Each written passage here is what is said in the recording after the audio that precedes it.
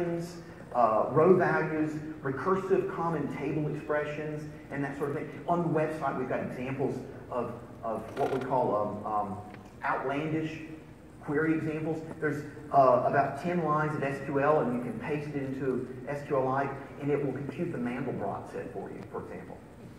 It's pretty amazing. Now, and the query planner is very sophisticated, and it's on par with the big client-server databases out there. We do a lot of very sophisticated query planning. One place where SQLite really is light, though, is in size and resource usage. The footprint for the library, when compiled for size, is less than 0.5 megabyte. So SQLite is also very fast. A few years ago, we did a comparison of loading thumbnails, either out of blobs in an SQLite database or reading them as separate files off the file system. And so there's a link there where you can go read more about this and actually download the code and try it yourself. But this shows the ratio. And so where it's green, that means that SQLite is faster than the file system. So for thumbnails or other objects that are less than about 50K, it's faster to read them out of an SQLite database than it is to read them off the disk. And you think, well, how is that possible? Because the database is itself a file on disk. How is it possible that it can read it faster than just reading it straight off the disk? Well, the answer is that when you're reading a bunch of thumbnails off the disk, you have to call open, and then you read the thumbnail, and you then call close. Where if you're reading out of the database, you've already opened the database. You only have to read. And it turns out the overhead of calling open is much greater than the overhead of the SQL part. You see, so people think, oh, SQL, that's adding a lot of overhead to my system. Actually, the overhead that it adds is less than an open system call. It's very fast. The other thing about SQLite is that it's absolutely, completely free. It's not GPL. It's not Berkeley license. It's not MIT license. It's not an Apache license. It's public domain. You can do anything you want with the code, rename it, change it around, do whatever you want. There are no restrictions, no attribution requirements. So, so SQLite isn't a perfect solution for everything. I mean, if you've got a storage problem, you're working on an application, and you need to know you're trying to figure out what database to use, here is your decision matrix on figuring out what database you want to use. Number one, is your data remote from the application? Do you have to go across a network link from your application to get to the data? If you're going to do that, go ahead and use a traditional client-server database. Now, SQLite, remember, reads directly from the file system. And so you can do it if it's remote by doing a network file system. But the performance characteristics of a network file system are such that you might be disappointed with the result. It will work, but it won't be the fastest. Are you using big data? Remember that SQLite stores a complete database in a single file on disk.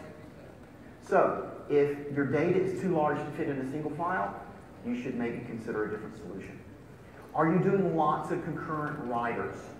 Now, SQLite can have multiple applications talking to the same database at the same time, reading and writing. But the writers have to take turns. Only one person can be writing at a time. So, on a cell phone, that's not really an issue. How many people are updating context database on your cell phone at one point?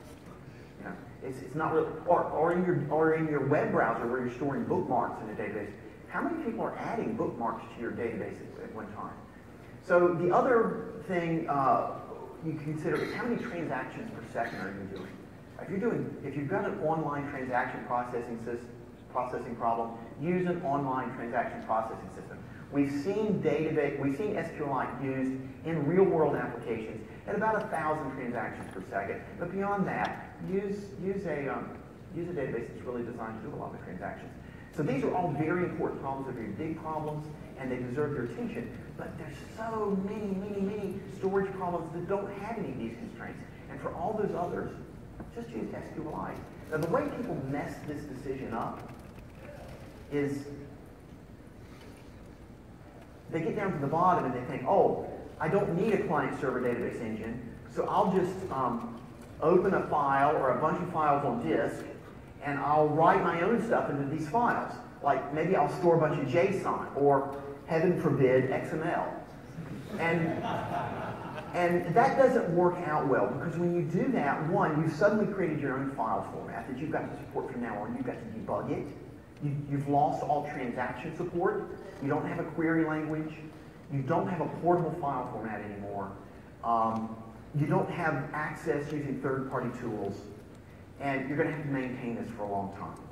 So that's a problem. Just use SQLite. Open the database, put your stuff there, and it's going to work out better for you. Now, I've got one more point that I want to make before I conclude here.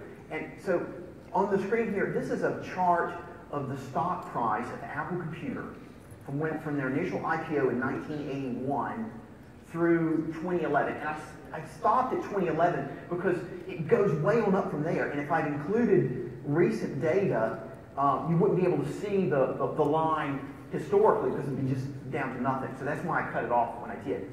And you'll notice that what happened at Apple is that this is the split adjusted price. That for 20 years, they were like almost a penny stock. You know, the cost was $1 or $2 per share for 20 years. And then suddenly, at that little black dot, you see the black dot? It's like they took off, and they've increased in value 2 orders of magnitude beginning at that black dot. Okay, it's a hockey stick graph. Okay, this is 100% true. I'm not making this up. Apple introduced SQLite into their product. I'm just saying. So in conclusion, I want to say, look, SQLite is it's fast, it's efficient, it's ultra reliable. It solves so many problems. It's so easy to use. You know what? And it might just make you rich. So why don't you use it more? Thank you so much. I'm going to be here all week. And so stop me in the hall if you have any questions. Thanks a lot and enjoy the conference.